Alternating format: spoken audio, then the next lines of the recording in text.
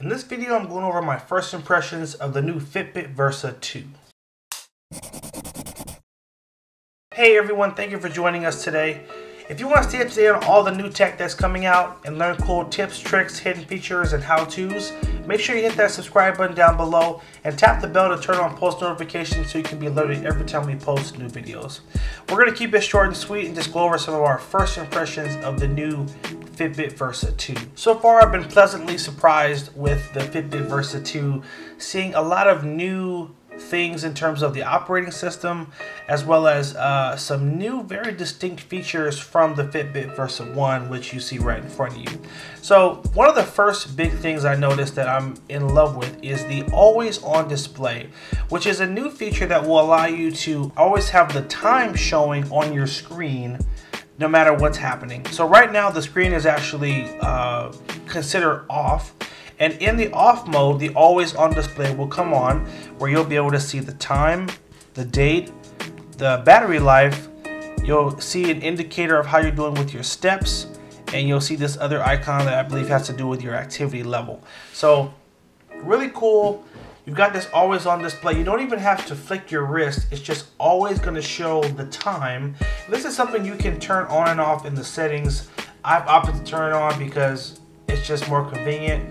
And I've longed for the smartwatches to have a feature like this where you can always have the time showing like a real watch does. So definitely excited about that. That was kind of the first big thing that stood out. The second thing, once I was able to get Alexa linked up with it, tested that out a couple of times. So you basically just hold down the power button for about 1 second. And that's what launches Alexa, and then you can ask it different questions. So I did ask it a lot of different questions just to really get an idea of how it works. And some of my observations are that it's great for on-the-go activities. For example, asking it to set a timer or an alarm for you or a task. I even tested it out where I was able to order something on Amazon that I frequently order. Like I order these things called Lara bars, and so I just said, hey, order more Lara bars, and so it found a previous order I made for those, added to the cart, and you basically give one more command that tells it if you want to buy or not, and it made the order for me automatically. So it was cool to see a feature like that. I could definitely see myself using that. Not a ton, but it's cool to have. One of the things that was not as exciting is that you're not getting a full Alexa capability, or you basically can't control all of your Echo devices. For example, I tried to use the voice assistant and say, play music in the house, or one of the normal commands I would say to my Echo Dot that I have set up in my kitchen.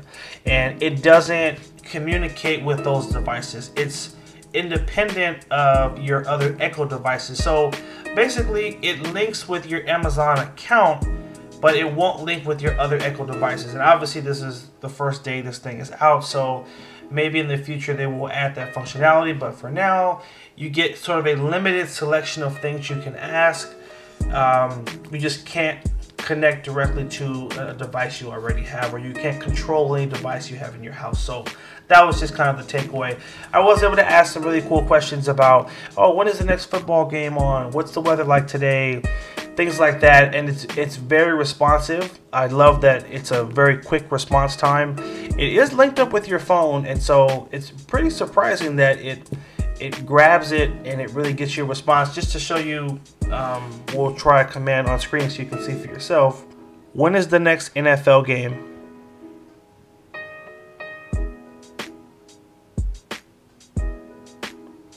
So you figure that was about 3 seconds.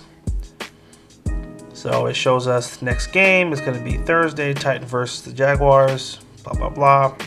So I thought it was really cool that how fast it can basically send that command, because basically it's sending the command to your phone is searching it, and your phone is sending it back. So definitely was impressed with how fast the link is. There's not a big lag in between. I could definitely see myself using that feature.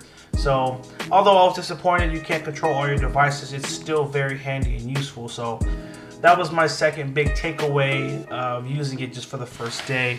And my third takeaway is just looking at the operating system and how things have slightly changed. So swiping down from the top here, you actually have these new menu options here to control music, your Fitbit Pay, or your controls. So you've got these quick settings here that will allow you to do a night mode that basically will, well, I'll show you. It's a sleep mode, so you won't have any distractions. It dims the screen down. The screen doesn't come on when you click your wrist. You have a quick control here for the brightness. You have a do not disturb as well. You can turn your always on display on and off here, and you can also activate or turn off your screen wake. So I really like this follow-up, because these were a lot of things that you had to control in the settings. You had to go do 5 or 6 steps to get from the main screen to settings, to scroll down, to change. So adding those as quick options are a very convenient and very needed addition. So very happy with that. I'm going to continue to test it and play around with it, and I'll do a full review very soon, so stay tuned for that. But overall, I like what I see so far. I think Fitbit has definitely stepped it up, and you guys should definitely consider taking one of these. If you liked the video, hit the like button down below. Leave a comment down below. Let us know your thoughts. If you're not a subscriber, hit that subscribe button and stay tuned for more videos. Take care and have a good one.